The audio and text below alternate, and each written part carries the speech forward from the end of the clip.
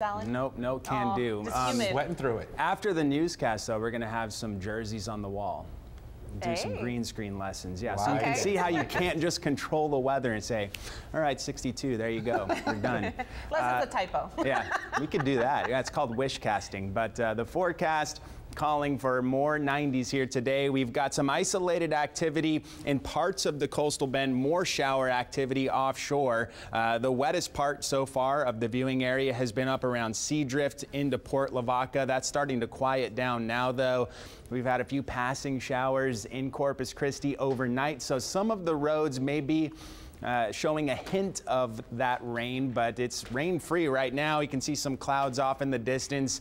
The top of one of those showers you can see way off in the Gulf of Mexico, but fairly quiet, 79, lots of humidity. Winds are calm right now, and the reason we're starting to see these isolated sea breeze variety showers has to do with the high pressure feature that had its grip over Texas for the last 2 or 3 weeks. It's now kicking off to the west near the Four Corners region. That's what's allowing some of this tropical moisture to work in. There's also a little tropical wave right in here. It's hard to see on the water vapor. It's not very organized, but it's off of the Texas-Mexico border. That is going to swing up into Louisiana this weekend.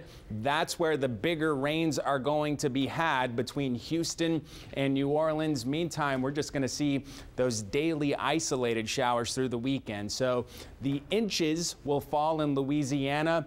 The tenths of inches will fall in the coastal bend, and the weather guidance is only printing around 1/4 inch of rain. And keep in mind, this is a 3-day total, so it's not going to be impressive. It's not going to be drought-busting types of rainfall here, but at least we'll have these passing isolated showers through the weekend.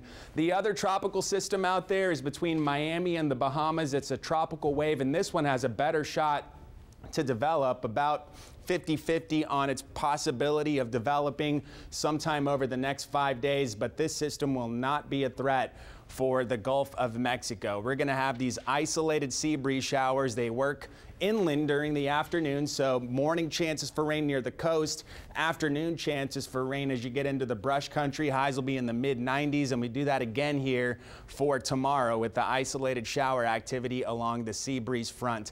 General timeline for these, you know, this isn't like an end-all be-all thing where it only happens this way, but typically through the morning hours near the coast, and then the sea breeze works in, carries the activity out to between 281 and 77 by noontime, and then in the afternoon they swing farther into the brush country, and that's where they kind of die off as the sun sets. We see that activity go away. Today, 95. If you don't find yourself under one of those showers, sorry, partly cloudy, otherwise hot and humid. The heat index up to 106 this afternoon, and a southeast wind 8 to 18 miles per hour. Tonight, 79, very sticky feeling out there. I like to call it air you can wear when it's humid like it is here. Just doesn't feel that good outside, but that's what we got. Mid-90s here through the weekend with some isolated showers day to day. That rain chance goes down into early next week, and it's back to the hot, humid look to the forecast with rain chances trending down, unfortunately. John Thomas, Kristen. Alan.